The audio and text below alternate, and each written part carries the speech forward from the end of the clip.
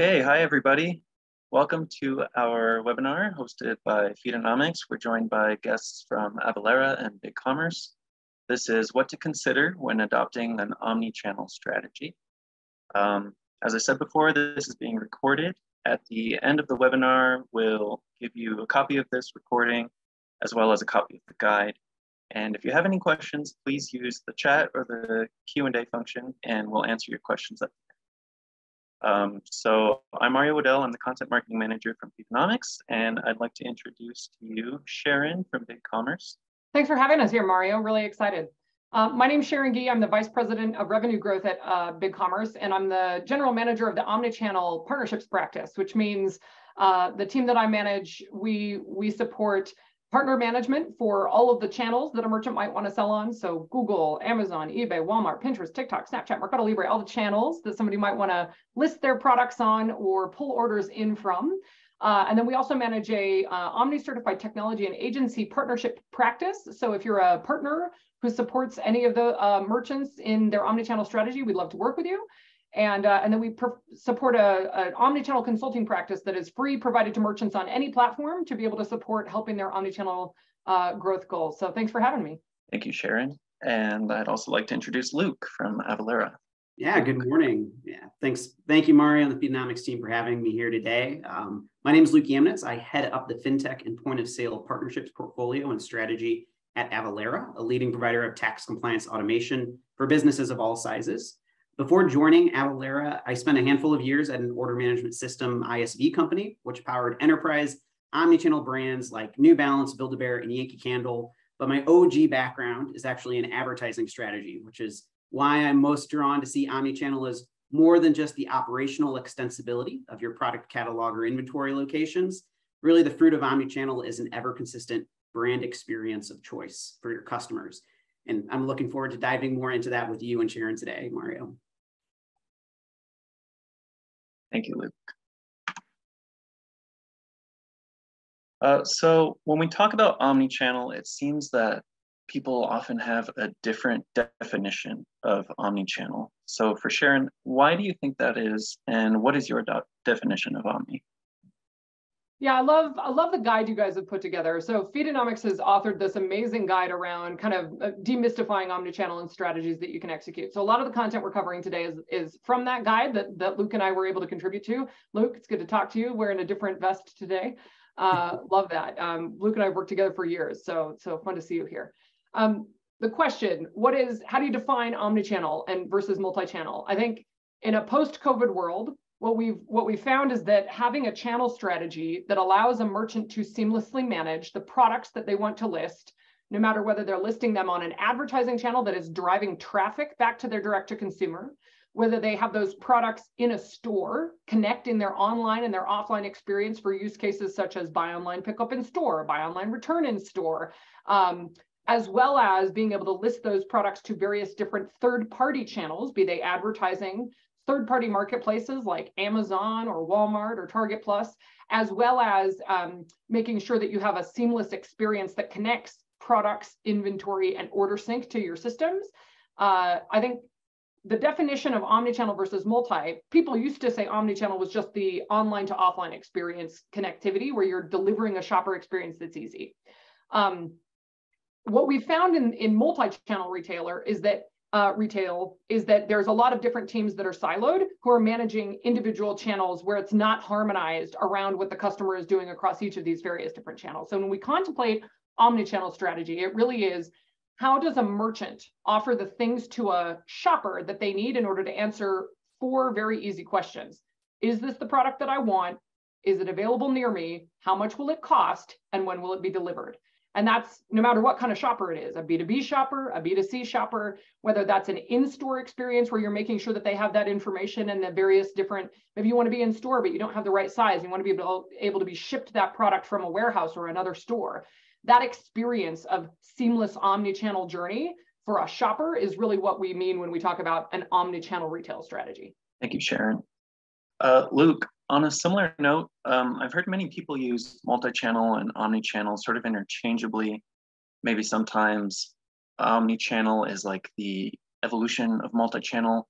How would you describe what the differences are between these two strategies? Yeah, absolutely. You know, I didn't need those 4 years of Latin in high school to know that omni means all. We're probably familiar with that. And Sharon just did a great job of really defining, some of that difference between multi and omni. What I'll say is I would see omnichannel as the multiplying of front end selling and the back end fulfillment, leveraging, as Sharon said, leveraging what you have available or exploring what you need to introduce, assuming that there's more than one on both end, and not just focusing front end, not just focusing back end, but finding the right optimization for efficiency and consistency across both. Nailing that is extremely difficult and complex, and in most cases will require some sort of order management engine or function to seamlessly expose all available inventory, no matter where it's located on the back end, be it in warehouses that you might own or control, 3PLs you might leverage, brick and mortar stores, and then properly account for and route those orders based off of which rules are smartest, optimal, or chosen by the customer in that instance.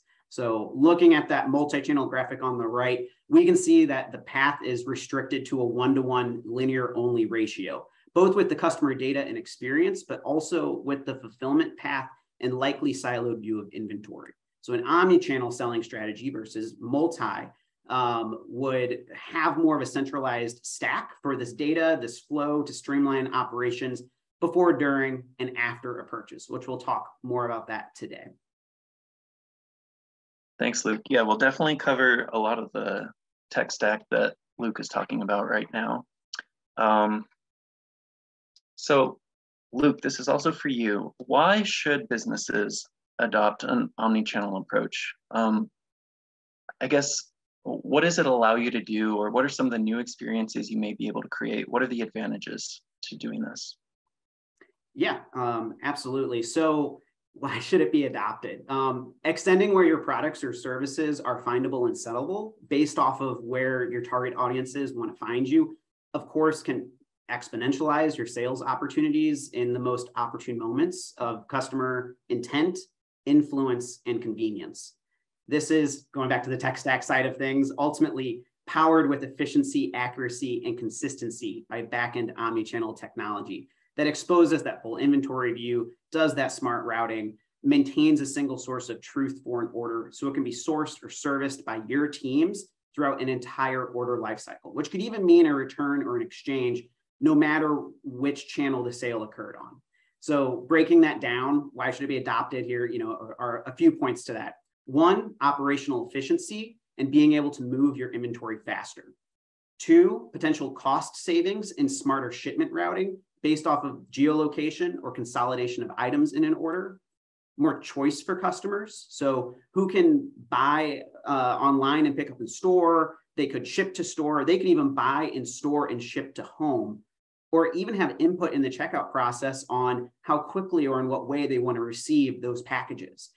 Think of Amazon Prime and the Prime delivery date, that you have the option to say, I want to get the packages faster, and I don't care if it comes in 4 different boxes, just get them to me as quickly as possible, or being able to make the more economical, environmentally conscious choice to say, you know what, I can wait for Prime delivery day on Wednesday or whatever it is. Go ahead and save all of those items and ship it at once. And generally, a business adopting an omnichannel strategy is going to be making those decisions based off of the profit opportunity. But it's also really fun to see how you can extend that again to customer choice to give them that option.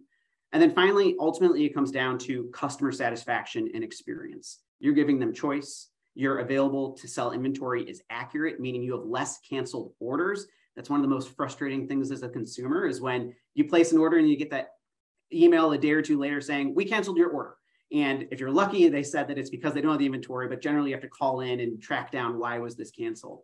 So less of those, you're extending to more places, you're able to be found and be delighting your customers where they are most likely to be found. They can buy anywhere, return anywhere without headache because their order is centralized within your understanding and ideally connected to your CRM, where there's a single view of them as a customer for more personalized, ongoing maintenance and recommendations. And we'll talk, of course, about that in the coming slides as well.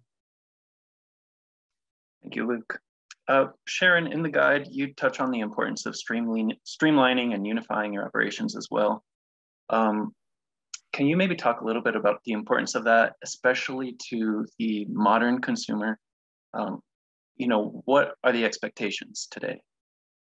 Yeah, if you're a shopper, and we've got some great stats on the slide here that talk about how 57% of consumers are saying that they're shopping exclusively on third-party marketplaces.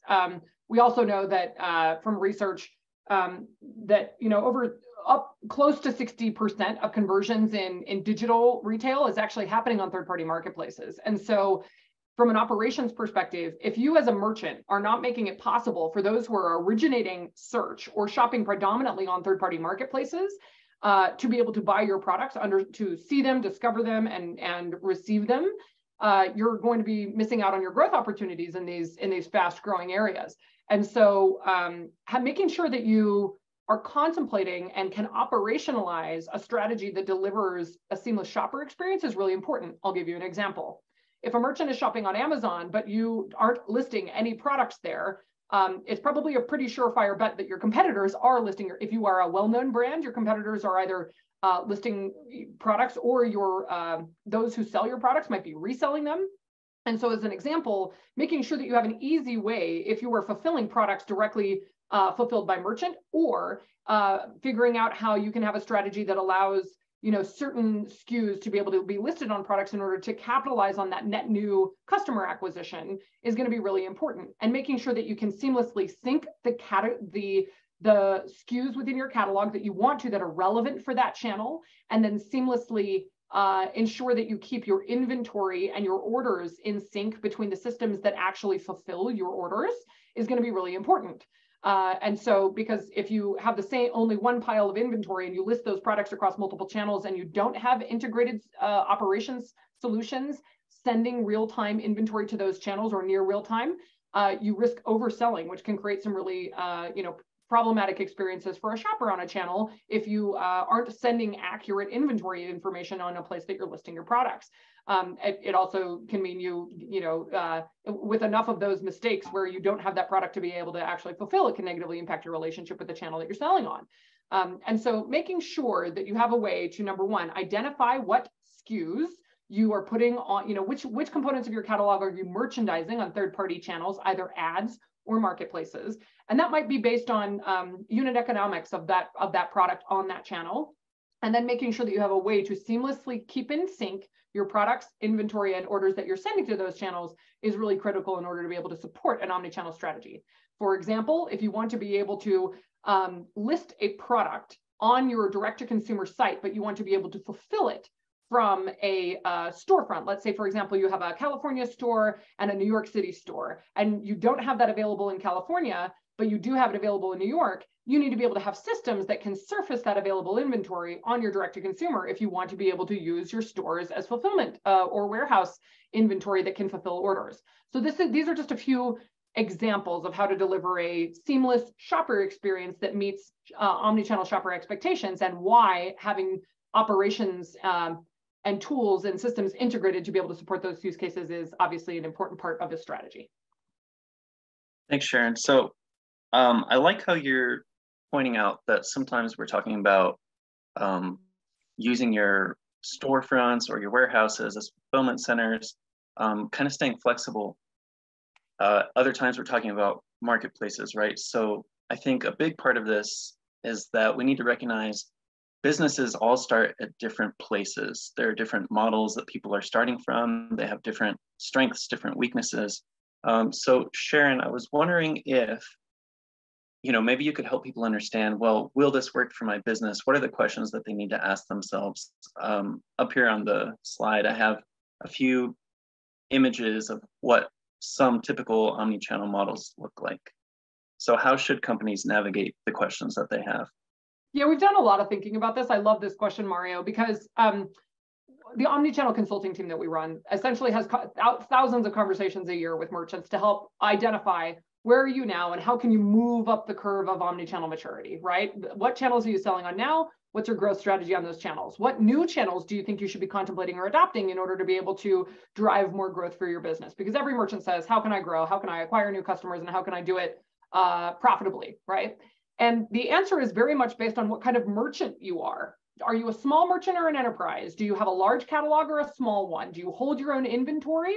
Or do you use dropship relationships or vendor partnerships in order to fulfill your products? Do you sell your own brand or do you sell multiple brands? These questions kind of create kind of a personality that allows you to identify what your strengths and opportunities are, that allow you to say, okay, I am a large brand who sells less than 1,000 SKUs. The opportunities for me is really about partnership. Maybe I'm in a category that makes me a really good fit for social commerce. Or if you're a very, very large multi-brand retailer, maybe your strength is having a wide diversity of SKUs, an assortment of SKUs that make you a really good fit for marketplaces or for search, where you're commanding a lot of traffic because you have such good breadth of the products that you're sending to Google Merchant Center that allows you to drive traffic back to your own direct-to-consumer. These are the kinds of things you need to think about, because the strategies that somebody, let's take a niche boutique who might have 5 stores, and what their strengths are is they're product experts. They're really good at how to wear, how to style, how to, they're product category experts. And what they need to be investing in is, how do we optimize our lifetime value and our shopper experience with the loyalists that we have who come into our store every week, and then we continue a relationship with them digitally, maybe over social community channels, as an example. So when you're identifying your omni-channel strategy, you have to know who you are first as a brand, and who are your shoppers and where are they? Are you curating large communities of social loyalists because you have great influencer relationships? That's an example of something where you might be investing in high ROAS and high return on investment new social commerce channels. Whereas if you have really strong CPG foothold and relationships with marketplaces where you already have products that are being fulfilled with Amazon FBA, you might be contemplating things like Amazon Buy with Prime on your direct-to-consumer, or expanding channels to things like Target Plus. If you already have a lot of strength around marketplace operations because you're already selling on multiple global marketplaces, you might be thinking about expanding globally that way to other marketplaces in different regions. So I think these are the things that we need to think about, which is, what kind of brand are you? Where are your strengths? And how can you lean into that when you contemplate your channel expansion strategy? Because channel expansion might mean going from D2C to offering a B2B experience, or it might mean expanding across and sending better quality data to your ads channels to drive more traffic to your high value, high margin owned direct-to-consumer experiences. Or it might mean investing really significantly in your omnichannel shopper journey to make sure you're gathering all that first-party data that you can feed back into a remarketing experience across your direct-to-consumer and owned, text-based or text, SMS, messaging, email kind of channels. So those are the kind of use cases we think about when you're evaluating your strategy, because it's not the same strategy for everybody. It's who are you? And then what kind of omnichannel strategy you need, and then what kind of technology and tools should you invest in order to execute the strategy that's right for the kind of merchant you are. Thank you, Sharon. Yes, I think there's definitely a sort of growth curve, right? Maturity stages. So, Luke, I mean, the way we're talking about this, it sounds accessible to everybody, but is omnichannel for everyone? Or how should a business approach this? Maybe what are the building blocks, or when can you approach this? Sure. I'd say one, it depends on your definition of omnichannel again. If we're really focused on that front end selling component, and you're asking yourself, where could I be extending beyond my own .com or my own brick and mortar, sites to be marketplaces, social platforms, digital native ads, other touch points? I think everyone should be considering that and asking those questions. So is omnichannel in that realm for everyone, with some exceptions, which we can get into? I'd say, yeah, think about it, especially when you have technology and service providers like Feedonomics who can guide and carry that lift on your behalf. Again, it goes back to what Sharon was saying, though, with what's written on Apollo's temple in Delphi, know thyself, the greatest advice that any of us can take professionally, personally, or with our businesses, is to know ourselves. And so obviously, looking at this slide on the right half, if you don't have multiple locations of inventory, it doesn't make sense. Don't add multiple locations of inventory just to be able to say, I'm doing Omni. Add it for the other right reasons. Do Omni by unifying it, making it efficient. Similar with brick and mortar. If you're only a digital-based company, you're not going to be doing buy online, pick up in store. However, keep an open mind on that horizon, because we're seeing some really cool brands do really cool, innovative things as we're entering, 2023, or we've been seeing this past year. Brands that are even exploring with no inventory storefronts, that there's a small shop experience where you can try on some sizes or touch and feel the products, but it's actually, there's no inventory for you to take home. You buy in store and it ships to your home. And this allows an endless aisle of never running out of inventory. And so is Omni for you? I'd say ask that question, consider it, think outside of the box in those realms, but definitely understand if you even have the infrastructure when, from the enterprise background that I'm coming from of, affording, huge pieces of technology to do this mapping and this integration between the infrastructure points that you might not have today, which is fine. So start where you need to start. But if you have the right components of a fortified brand strategy, you should at the very least be exploring omnichannel options for your business. But start with research, start with analysis, a holistic view about what that means for every corner of your business operations. Because omnichannel means it's going to affect all of your business, from development and IT to customer care, merchandising experts, buyers, social media managers, in-store employees. If you are of the type of, headcount caliber right now where you could hire a GM to lead an omnichannel strategy, find someone with that experience if you're at that enterprise level.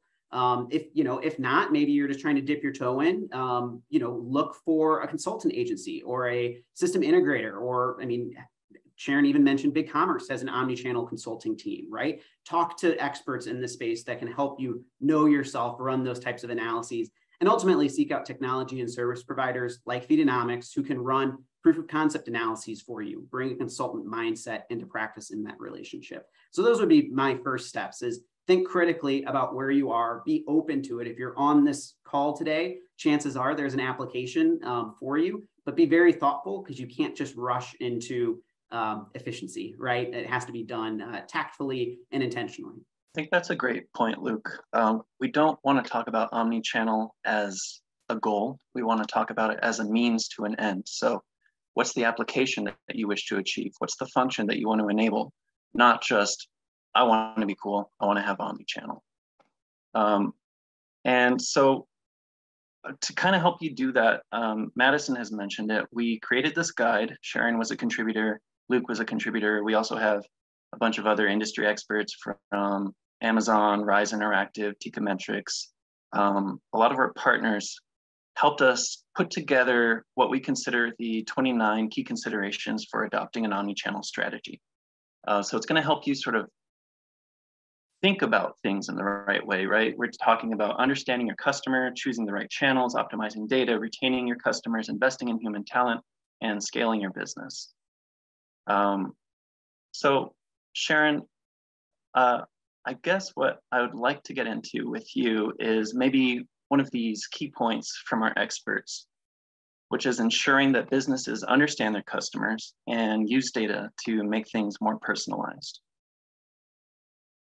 Yeah, I think first off, I'd love to, that last slide that you were on, Mario, I think is really interesting, because for those who are on the webinar, I would like to understand which area of this is the most interesting to you. So Mario, just go back one slide just for a second. We have an opportunity for you to put questions in the chat. If you have a question on any one of these things, we would like to tailor what we're talking about in order to address the things you're interested in. So if you have a question around, I don't know how to understand my customer, or how do I start, or I'm this kind of merchant, what are the channels that you guys have seen from a benchmark growth perspective that's delivering outsized results? Or if you're contemplating how do you manage your data strategy, put your questions in the Q&A. We really want to be able to address and make this relevant based on the sets of, I guarantee everybody on this call has a problem that you're trying to solve. And it might be, we're entering recession. What's the way to make sure that I'm future-proofing, and delivering recession-proofed recommendations to my customers if you're an agency, or working if you're on the merchant side. I'd love to understand what the biggest problems you guys are seeing are. So toss those into the chat so that we can address them. And then let me pop back to your question on the next slide, Mario. So one of the question was, how do you know who your customers are? How do you find them? How do we prioritize that? And so I think one of the things you have to understand is, what are the trends around where customers are originating their search for your products or services that you deliver. And so if 91% of consumers are more likely to shop from brands that recognize and remember and offer relevant recommendations, we need to be offering those relevant recommendations in the channels that somebody is searching. So understanding who is buying from you by having a good understanding of your analytics and who your most loyal customers are, who delivers you the most lifetime value, and then identifying where you can acquire more of those kind of people in the channel is really critical, right? And so if you are in the categories of apparel, accessories, home goods, health and beauty, if you are not contemplating a social commerce, like a, kind of a phalanx social commerce strategy across Instagram, YouTube, TikTok, and, to some extent, depending on the target, Snapchat and Pinterest, if you're in the US, I would hazard that you probably should start to contemplate it, because these are the channels that we are starting to see outsized return on investment in because what's happened obviously with the iOS changes and the focus on privacy regulation, which we all think is important, is as we enter this kind of new era of let's call it consent-based marketing for personalized experiences, many consumers are willing to provide data in exchange for personalized experiences. This is the case. And so product platforms are working really hard to have the data handshake exist that is based on what consent the merchant and the customer have agreed on in terms of delivering a personalized experience. And so as you're evaluating these channels that you're thinking through, making sure that you are using the data that is available to you to deliver them an experience that they're looking for is critical. And that includes everything from making sure that the catalog that you have is optimized for the channel that's receiving it.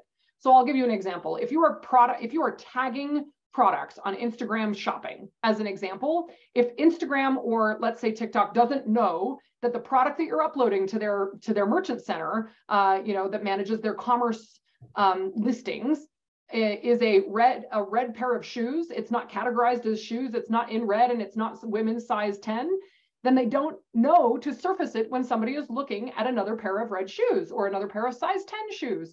And so making sure that your product data is optimized based on what information you know about their customers that they're looking for on the channels they're looking for it on is really critical. It's like not merchandising your storefront according to the things that most of the people are seeing, touching, and enjoying, right? It's about how do we optimize the merchandising through product data on our digital channels in the same way that we optimize and merchandise the products to be the things that most people who are coming to the storefront are looking for in physical channels.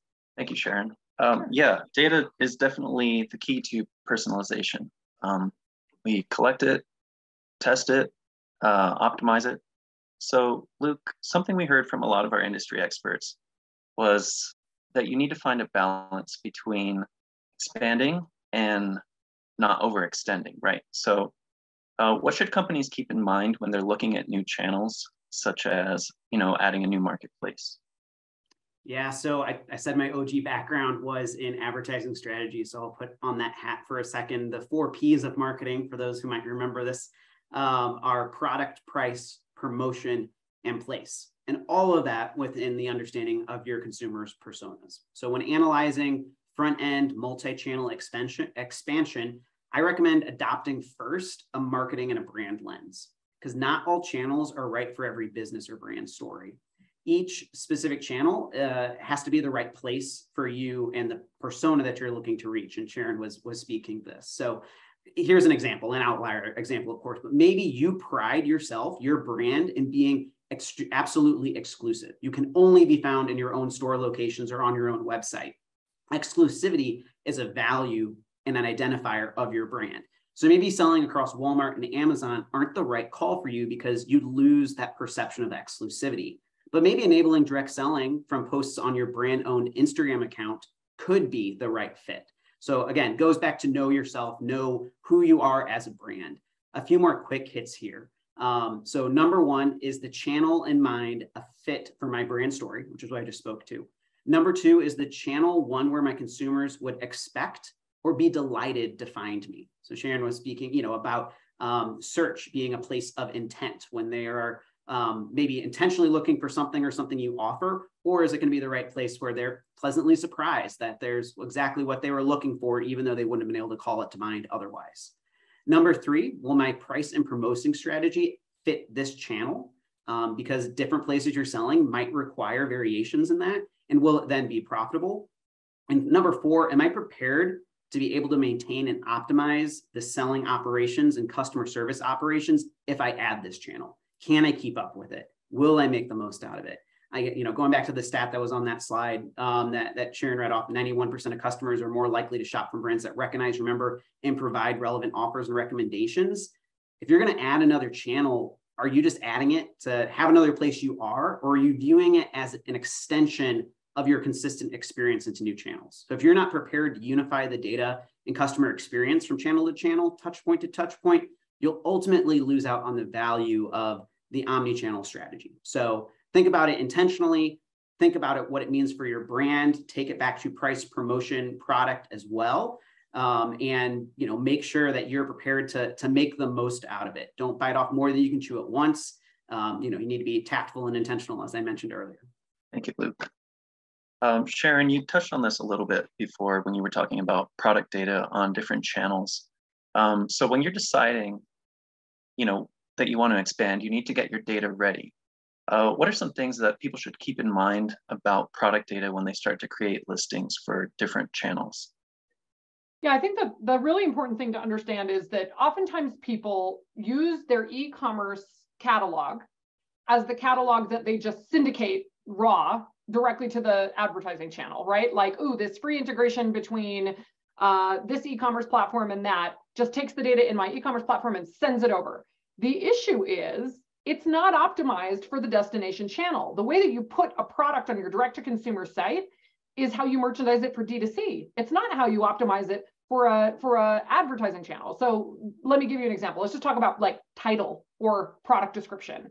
The way you might a title on your e-com, if you're on the branded.com, you're probably not going to have the brand name in the title of every single product that you're in, because I know that it's this brand's products. I'm on their website. The issue is if you don't include the title, like nouns, right? If you don't include the brand name, the size, the color, and the description of what it is in the title when you send it to Google, it's not going to show up in search results very well. In addition to being able to categorize it according to the destination, product attribute schema that channel needs. And so what has to happen is there's kind of a optimization process that needs to happen in the middle, which is why we acquired Feedonomics. It's because enterprise merchants who have thousands or millions of SKUs that they need to send to these channels with quality catalog data, product, inventory, pricing. Is this for a certain gender? Is it categorized according to the Google categorization schema or the Amazon one, which is even more complicated?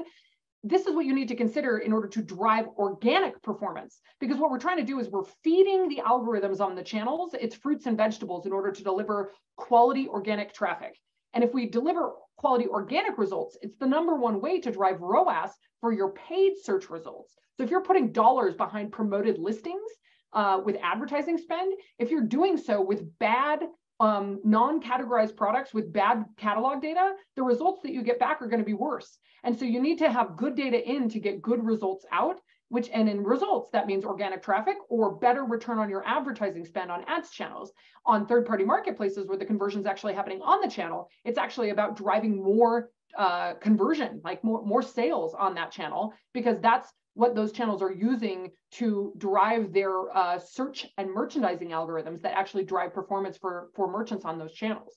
And these platforms are extremely motivated to deliver the best results for the shopper. And if so optimizing your product catalog to be able to be performant on third-party channels is like the best thing that we can do besides helping power a beautifully branded direct-to-consumer storefront as an e-commerce platform. We need to be able to make sure that our merchants can easily and seamlessly sell anywhere they want to sell with quality catalog data. And so we've kind of outlined some of the problems with this, which is it can be really challenging to make sure that you're managing thousands of SKUs to these channels and then managing and resolving the errors when those channels come back with a listing error in order to make sure that you're driving conversion. And obviously that's why Feedonomics does this better than most. It's the leading enterprise feed and channel management platform. And so certainly we have found this across a wide variety of channels, whether it's sending catalogs to ads to drive traffic and drive better ROAS, or whether it's sending that catalog data to marketplaces to drive conversion. Yes, at Feedonomics, we view data optimization almost as a form of future-proofing your listings, future-proofing your business, because there's almost a misconception about automated campaigns and performance max and things like that, that the data is less important, but it's actually more important now because it's all being driven by data. What you put in is what you get out. We also see that, like, when you are talking about just getting your products listed for the first time, we're talking about, what are the requirements? Well, each channel has different requirements, right? But in addition to that, there are recommended attributes, optional attributes. So when you have a high attribute fill rate, you're putting yourself in a position where if what was once a recommended attribute becomes a required attribute, you don't have to scramble to your developers to say, I need to create a new feed with new values coming out of it. I need new export schema, or I'm doing this manually and suddenly I'm like dealing with revenue risk because I don't have anything listed and selling anymore. So Luke, I want to talk a little more about data because one of the reasons that this is important is, as I said, it's not just getting started, but it's this continuous cycle. Of course, you need to meet the requirements. You want to set yourself up to maximize your potential. But then it even goes beyond that when you talk about orders, inventory, and other details that are data-driven. So what's the cost of not maintaining high-quality data across all of your online and offline systems? Yeah, absolutely. I mean, data is power, right? And not maintaining the right appropriate data on your customers and orders reduces the potential power of your marketing, your remarketing, your upsell opportunities. So the first cost is the loss of opportunity if you're not collecting and having a plan to optimize to use to measure that data. The second cost of not maintaining high quality data is the operational inefficiency loss. If you're having to cancel orders because turns out the inventory wasn't really available after all, if inventory is sitting stagnant in warehouses or store shelves because it isn't being exposed or optimized across selling channels and proper smart fulfillment routing, if your customer service team is having to log into 6 to 10 different platforms just to find and service a single order, that's wasted time, energy, and profit margins. The third potential loss is compliance. So, hey, did you know that there's more than 15,000 taxing jurisdictions in the US alone? And your business's nexus and tax collection obligations might change overnight as you adopt and expand your omnichannel strategy because different states tax differently. For example, some states determine tax rates based off of where a shipment is being shipped from versus where it's being shipped to. Or have you ever noticed when you're in a cart checking out, the tax rate, if you select pick up in store, is different than if it's shipping to your home? That's because a few miles or a few streets can make a big difference in those rates. So this gets extremely complex, and this is just one example, but you can imagine, especially when you need real-time calculation and a tax quote in the checkout process, and even perhaps more importantly, accurate data and collection to file your business's tax returns. So your business is on the hook for paying the correct taxation amount to the government, even if you didn't collect it properly. And that could mean hundreds of thousands of dollars of loss there. So there's risk mitigation here. And not only does a tax automation suite like Avalara provide real-time accurate tax rate calculation, but it serves in a similar way. We're talking about collecting this data, the centralization of all the indirect tax collections and exemptions across all your sales channels and selling channels for accurate tax returns. Actually, our integration with BigCommerce and by extension with Feedonomics is already omni-ready, able to capture and understand the specific channel of the sale. Because oftentimes a marketplace you're selling through might be the one collecting the indirect tax on your behalf, but you still have to report that. So I'll get off the tax soapbox here. I am wearing orange today, but it's worth repeating, not collecting and centralizing high quality data can even have compliance and risk mitigation. And then the final quick thing is the fourth cost of not maintaining centralized data is a poor customer experience. That lack of personalization, which Sharon has been touching on, wonderfully here. Sudden order cancellations, inability to find in-stock items, delays in shipping, frustration and not being able to buy online and pick up in store when there's a store 2 miles away, or the reverse, not being able to return something in store or online, depending on where you bought it. All this creates customer experience friction and runs the risk of lost sales and even worse, lost loyalty. Thank you, Luke. I, for one, always love talking about taxes. Me too. Good. So, Luke, a big thing you hit on in the guide, and part of the contributions that you made, was like looking beyond the cycle of a sale, right? So we're thinking about omni-channel in terms of this sort of ongoing process if you're doing it correctly. So that includes post-purchase considerations, investment in people behind the technology, and how should all of these details figure into a business's omni-channel strategy? Yeah, absolutely. So I'd say, thinking about the full life cycle of an order that doesn't just end when you click purchase or checkout or pay now. It's a full cycle, which could include all the way going through a return or an exchange, or if you're combining this with marketing or remarketing, future product recommendations, when you would or wouldn't send, a request for them to submit a review, et cetera. So the total omni experience includes the transparency in the consumer's wait time, the delivery process, when they're unboxing that experience or going through troubleshooting, when they need help setting up. Think about omnichannel, not just, again, constantly expanding this definition of all, turning it more to a brand experience. See it through the lens of, are you delivering a consistent, winning culture of amazement experience to your customers, no matter where, when they're trying to get information from you, or be delighted to have that. And that can include offline components like I've unboxed, and here's a great setup sheet that's really clear for me. It could include self-help online components or easy paths to customer service, et cetera. Really, you need to be thinking about not just extending where you're going to sell, but how you're going to continue to support, amaze, and delight those customers all the way through it. Second component there is data. We just hit on this, but how you're sharing and using data with all of your teams, because it could impact how your sales team is or marketing team is going about upsell opportunities or remarketing optimization for customer communication, smarter, more cost-effective investments in how you capture data and how you're empowering your teams to use it. And then finally, you hit on this, so I want to make sure I address it.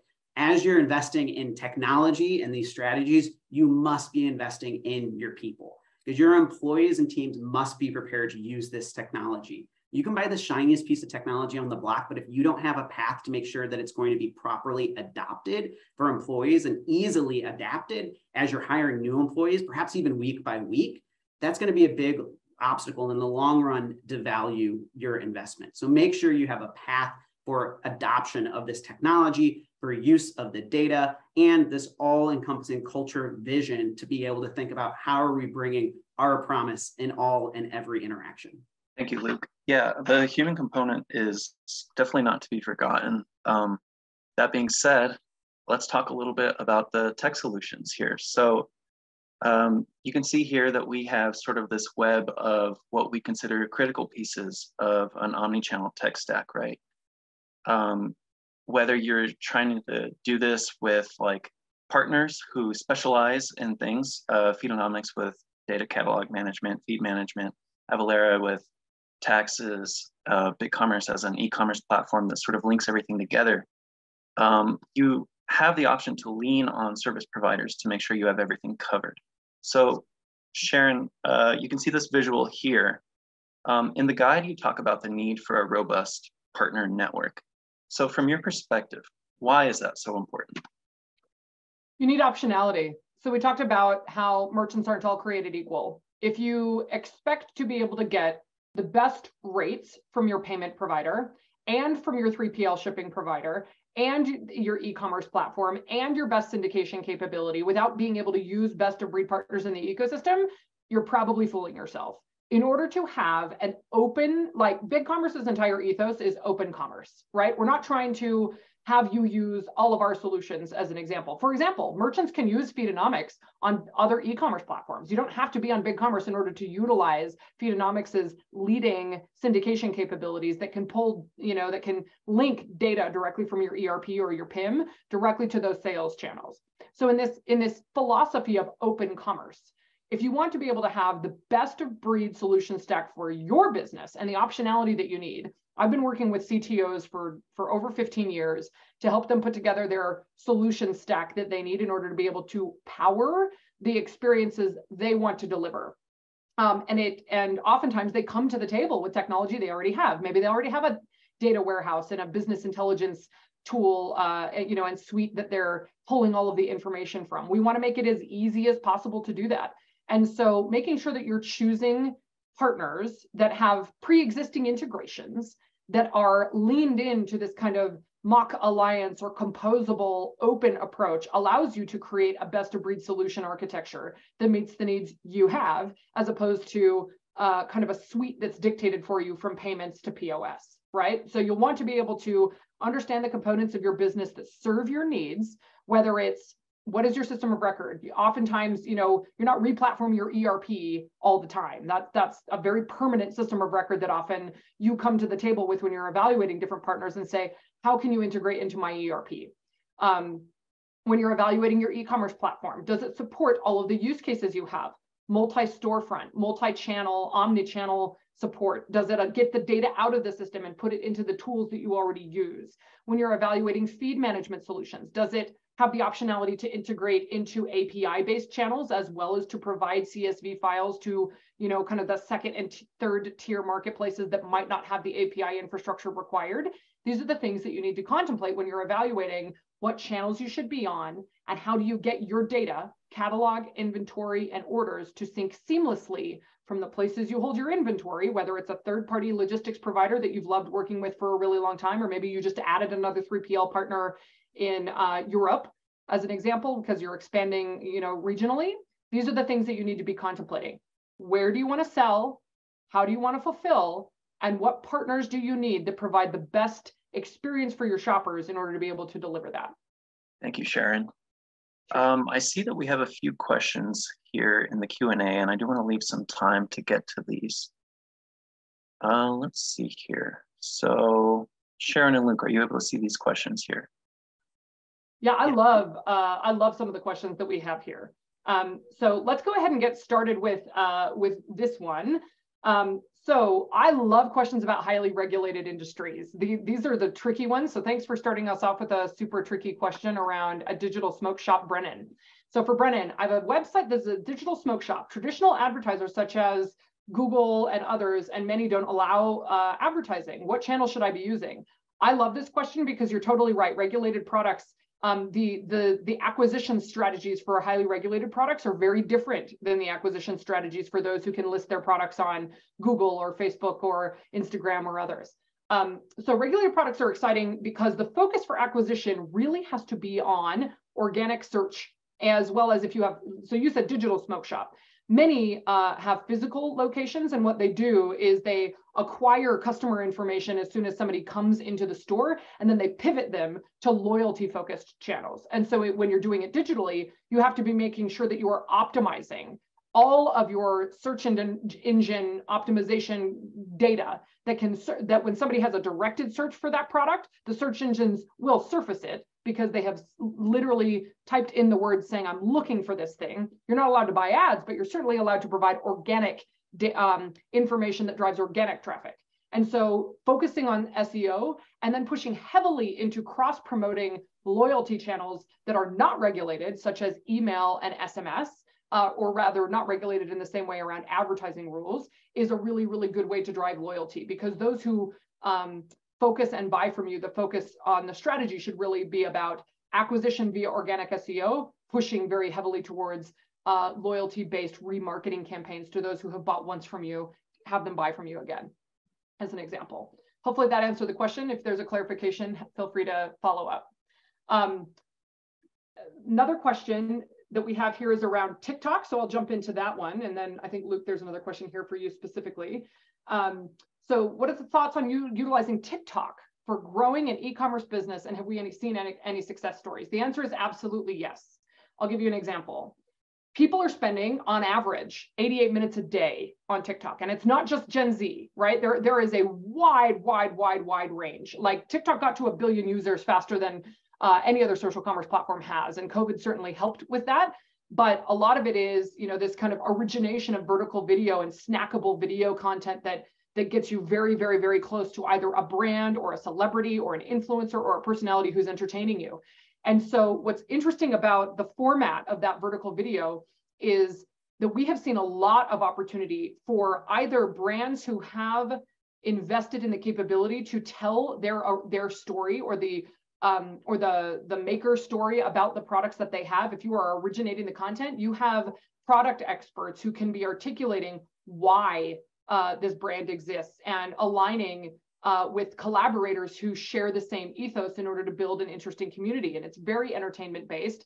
You can't just take a video that you create on a different channel and put it on TikTok. You have to make TikToks, right? The kind of kitschy transitions that exist in this channel are very unique and very different. And so you either have to invest in that as a way to drive that. So as an example, I mentioned a boutique on BigCommerce who was able to invest and connect in sending their catalog to TikTok, and then created seasonal based campaigns on how to wear certain products in order to drive traffic to their direct to consumer that we saw very significant results from, and we can share some of the case studies there as well. But whether it's you're taking on that work to create those kind of viral video assets yourself, or whether you're collaborating with influencers, we've seen a lot of different strategies for brands and retailers to invest in new channels such as TikTok in order to drive kind of outsized return on investment for new channel adoption, where there are very significant, an audience the size of a Super Bowl commercial kind of at your fingertips. So that's the short answer. Luke, I see another question here. Yeah, I love tax questions, so thank you. The question is, how is Boost taxed if ordered online from another state? So short answer is very meticulously and carefully. And the complications there don't just end with the tax rates. The different license registrations by state and jurisdiction just exponentializes in complexity when you're shipping alcohol. And the compliance rules of every state has different rules on how much or what percentage alcohol volume can be sent to an individual in a given time. So Avalara actually does have an alcohol and beverage product that automates all of that.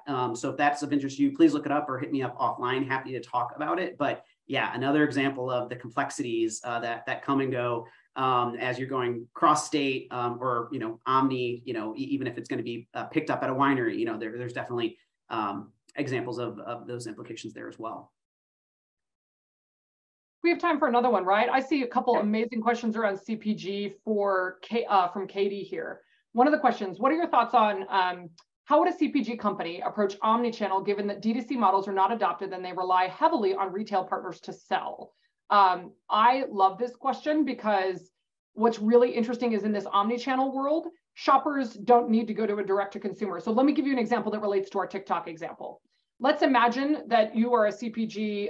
So BigCommerce powers over 80 sites from one CPG holding company that I'm sure you can imagine who they are. What you can do is, number one, you can consider launching sites or social experiences where you send your catalog to those social experiences. Let's say TikTok for an example, where you're actually driving traffic from that TikTok experience or that Instagram checkout experience or that Snap experience, depending on what channel suits your overlap of user the most. And then driving that traffic to a place where you have listed your products on third-party marketplaces. So you can either drive that ad traffic directly to a product detail page on Target Plus, for example, if you are listing your products on Target Plus.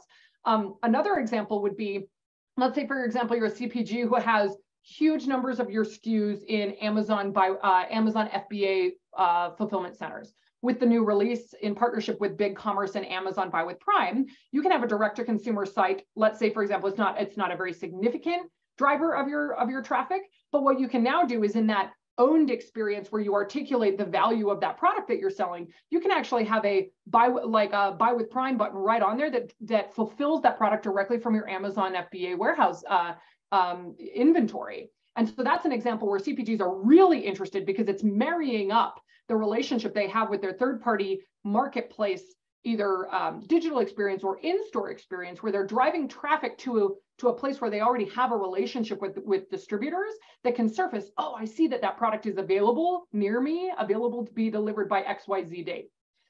So this is an example of how CPG can take advantage of omnichannel strategy, either investing in wherever those traffic areas are and then driving it to the point of conversion that yields you the most value based on your unit economics. Thank you, Sharon.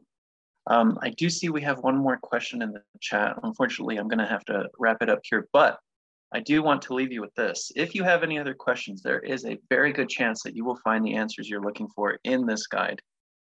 You'll find, this is just like scratching the surface, I swear. And we have a bunch of other experts who also contributed all sorts of perspectives on various stages of the things that we showed you previously.